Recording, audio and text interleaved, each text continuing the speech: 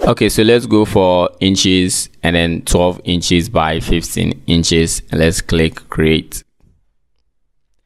Okay, so the first thing that we are going to do is import the first image of Bellingham. So I'll go into my folder and then click and drag this photo and then place it in Photoshop.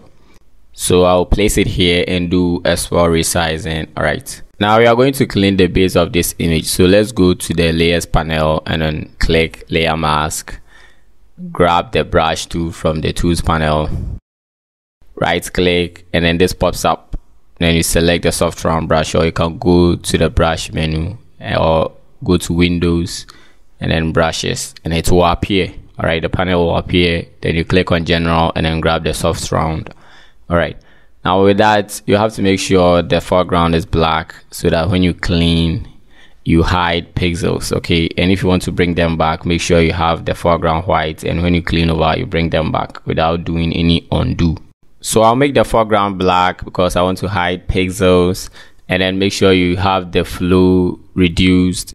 Then you come and brush over the areas that you want to hide. Okay, so I'll do that very quick. All right, then let's go to the tools panel and then grab the rectangle tool, which is right here. You right click, you have a bunch of options, you click the rectangle tool, and then let's go and draw a rectangle. Okay, so let's go to the layers panel and then send it to the back. So I'll drag and drop it below the player's image, which is Bellingham. I'll grab the move tool and then adjust the position, but I think here is okay. So let's go back into our folder and then grab this second image and bring it to Photoshop, drop it here. Now I'll resize that. I'll grab the edge here and then drag it in to resize it, and then place it on top of the rectangle that we did. Then on the layers panel, I'll right click on the new image and then select create clipping mask to put the picture inside the rectangle that we did. Now with the image still selected, let's go to filter, camera raw filter, and then from here let's increase the texture. Then after that, let's increase the clarity. You can keep it at plus 58, and then the dehaze can keep it at plus 29. Then from there, let's go and increase the exposure a little. All right, you can add 0.5, click OK.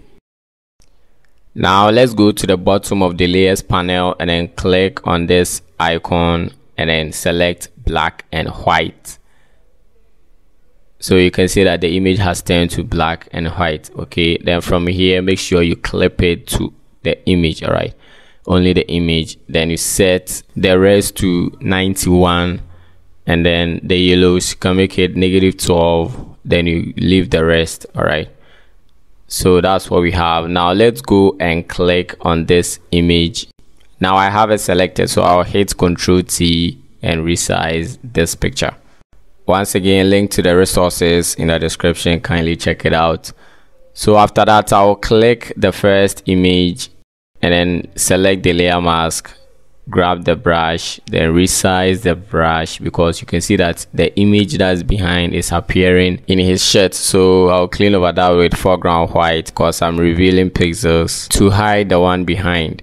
Then on the layers panel, I'll select the layer below it, which is the black and white, add a new layer, and then grab the brush to increase the size, and then grab a foreground black. Okay, so I'll pick black from here and then start adding shadows behind this image. Okay, if the flow is too low, you increase that. If it is too high, you just tweak it to suit what's good. Okay, so I'll just do that really quick, adding shadows. So after that, I'll just go and select the image layer and then grab the rectangle tool and then make a rectangle, so it will come on top of this first image right here. So we have a new layer on top of that. Then I'll go back into our folder with resources and then grab this image and then bring it into Photoshop, paste it right here, right click, select flip horizontal, and then let's resize the image and then place it on top of the rectangle. And once again, we are going to put the image into the shape. So let's go and right click, select create clipping mask, and then we have it inside the rectangle. And then from there we go through the same process. So let's go to filter, and the camera raw is the first option from the previous settings. So from here you can increase the clarity, and then texture you keep it maximum, and then dehaze it a little, increase the exposure a little, click OK. Okay, so we are going to add the black and white adjustment layer again. Then make sure you clip it into the image, and then you add 91, -12, which is the yellows, and then you leave everything as it is. So we have a very sharp black and white image. Now let's go and grab the pen tool. You can press P on the keyboard for the pen tool, and with the pen tool you just click here, come here, click, come and click, and you close it, you close the path. Okay, now we are going to duplicate this layer. So with that selected, press Ctrl J on the keyboard, and there we have a duplicate. Okay, so with the duplicated layer selected, you just go and grab the move tool. You can press V for the move tool, and then you click and drag it down like that. Okay, so come and select the layer below that we copied, and then grab the pen tool, and then on the control panel you have this, click here, and then you select this color. The color code is on the screen. Now you can see that the background, the little one that is showing, is what, blue. So but I don't like this blue. Okay, so let's go back there and then change the blue to more lighter blue. Okay, now a little lighter blue. Okay, all right, so that's good. And then we go for the ellipse tool. It's in the same group with the rectangle tool. Okay, so let's go to the layers panel and select the topmost layer, and then go and right click and select the ellipse tool. Now let's make an ellipse right here. All right, so I'll place it somewhere here, and then go into our folder and then bring this image, which is a field. So I'll drag that in here, place it on the ellipse, and then go and right click on the layer and then clip it into the ellipse. Now when you zoom in, you can see a blurry stuff on the field. Okay, so just let's duplicate the field and then drag the one on top to cover those blurry feet over there. So you Ctrl J, and then you clip this one into the other image, and then you drag it to the right so that we will hide those blurry legs on the field. Okay, now select those two field layers, right click, and then merge layers so that we put them into one image or one layer. Now hold Ctrl and then come and click on the ellipse layer, and then come and click on this icon to link the two layers together. Then I'll do a small adjustment over here. Okay, so let's go back into our resources folder and then bring in this image. Then I'll resize it and place him on the field. Okay, a very quick one. All right, that's good. Now let's go back into the resources folder again and then grab the emblem or logo, whatever it is. Let's drag it in here and then resize it, place it here. Now let's send it to the back. Okay, so we will go and drag its layer below the layer of the new image. Then I will do a small resizing.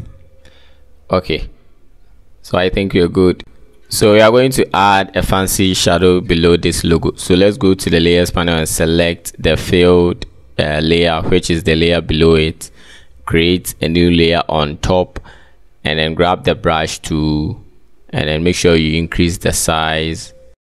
You can just right click and this will pop up, and you can increase it from here. So I'll increase it that, and click once, and then Control T, and then resize with the edge, and hold Shift to bend it into an oval like this. Then I'll drag it here, then drag the edge inside again. All right, then I'll place it under the logo, and I'll zoom in and then try and place it under the logo very well, like this. So you just take your time and do it. So after that, I'll select the player, I'll select this guy, I'll click on that, then its layer will be selected, then I'll click the layer below it, which is the logo.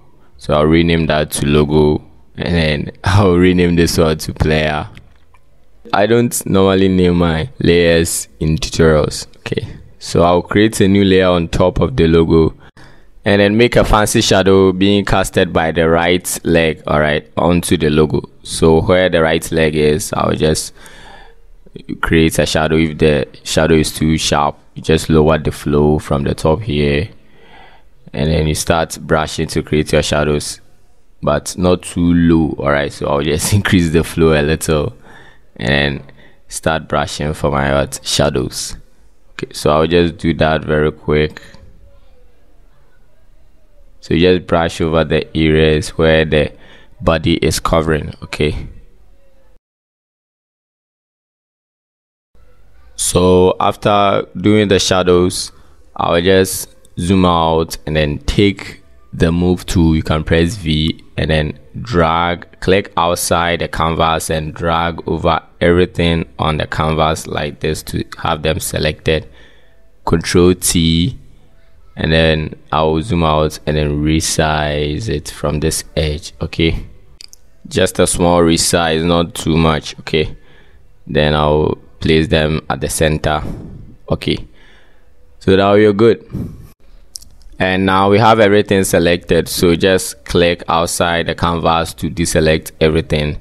Now when you click on the black and white image, you have the image layer selected. Okay, now below it is the layer of the rectangle that you clip the image. Okay, so when I turn the visibility off, you can see it takes away the image. Now we need to duplicate this rectangle layer. Okay, so just hit Ctrl J to duplicate this layer and select the one below. Okay, and then Ctrl T, and then you move it to the right a little and then to the top a little. Okay, and then from the properties panel, you take away the fill, so you click none, and the second one is the stroke, so you click on that and then you choose a golden color, which is this guy right here. Then you increase the size of the stroke. You can keep it at 23. All right, so we have this guy here beautifully done. All right, so you can tweak the position. Now let's go and click this guy too, and then the layer below it, which is the rectangle, you select that, Ctrl J to duplicate, select the one below, Ctrl T, and then move it a little down and then to the left a little. Then you take away the fill and then you add a golden stroke. Okay, then you increase the stroke size to about 23 and you're good to go. So it is time to write something on this blue and black rectangle. So you click on the black one to have the layer selected. Okay, and then you, on top of it, you are going to create the text on top of it. So you have that selected and you grab the text tool, then you click and then you type Jude. Now let me drag it somewhere here, but before that let me change the color to white, and then the font is 28 days later. I think it's a default font on every computer, but I will include it in the resources, so don't worry. Then I will resize this font. You can use the Ctrl T, then you drag the edge to increase the size, and after that you hold Ctrl on the keyboard and then click on this top right edge here and then drag it up to pan it into perspective with the rectangle behind it. Okay, so that's just a quick one. Now I will hold Alt on the keyboard, click and drag the text below to duplicate it, and then change the name to Bellingham. All right, now it doesn't matter if it goes behind the player and the logo. Okay, it's just we already know this guy and you've seen Jude, and definitely if you're a football fan you will actually know that this is Jude Bellingham. All right, as long as you see the ham, see the Jude, and the images themselves talk a lot, so you just don't have to show everything clear and bold. All right, and you can go ahead and use the vertical scale to scale the Bellingham text vertically. All right, so you stretch that, then you can reposition it well. So we are good. All right, so now we are going to add the background. That's going to do the trick, the black and white trick. So make sure you don't skip this part of the video. So let's scroll down and select the background layer, and then go into our folder and bring this magic background. Now let's resize to fill the whole canvas. All right, now we need to change the blend mode to hard light. Okay, so let's go ahead and then change the blend mode of the background to hard light. So we pick hard light from here. Now we need to duplicate the background image 7 times. So you can hit Ctrl J 7 times and you will have 8 layers all together. Okay, so let me do mine. So the last copy should be copy number 8, and with that one selected, you hold down shift, you scroll to the first background image, click to have them selected, right click and then choose merge layers, and we have this beautiful half-tone background effect. Okay, now before I do the black background trick, let's grab the text tool and type Matchday. So before I do the trick, if you haven't subscribed to my channel, kindly subscribe to my channel to motivate me to do more videos. Like this video, leave your comments in the comment section below. Now let's go for the rectangle tool and then do some random rectangles. So I'll just create the first one here and then go and change the color to this golden color. Then I'll create another one on top, then change it to the blue that we are using. Okay, then the top here, I will just do small ones right here. So you drag, click and drag. It gets filled with the color. And you can change the color from the properties panel. So after watching this tutorial to come up with your flyer, you can join the cool graphics chat on Telegram, then post your version of this particular flyer. Okay, so this particular match day flyer is UEFA Champions League match right under our nose, which is next week between Madrid and United. The fuck did I say United? Manchester City. Okay, so I'll drag both of their logos in there and then I'll just resize them.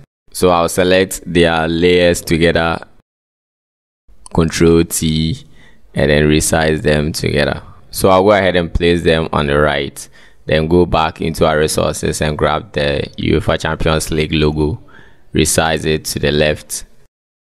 Then I'll paste this text right here. And once again, I want to adjust everything on the canvas. So I'll just click and drag from outside the canvas to cover the whole canvas to select everything. Then use the move tool to adjust the position very quick. All right, so I think we are good. So I'll paste this last text, which is the names of the teams. All right, and I'll drag it below the logos. All right, now let me do a small and quick adjustment. Okay, so now what makes this flyer unique is that you can just switch from white theme to black theme by selecting the background and changing the blend mode to exclusion or difference. Now you see we have this beautiful theme. Wow, I just don't know what to say, bro. So you can just go ahead and change the text that's black to white. Okay, then the UEFA logo, you can go to the blending options and then you just change the color overlay to white. Okay, so that's the biggest trick I was talking about. So thank you guys for watching. If you enjoyed this video, kindly subscribe to my channel, like this video, leave a comment in the comment section. Don't forget the resources. The link to the resources is in the description. Kindly check it out, and I'm out. Peace.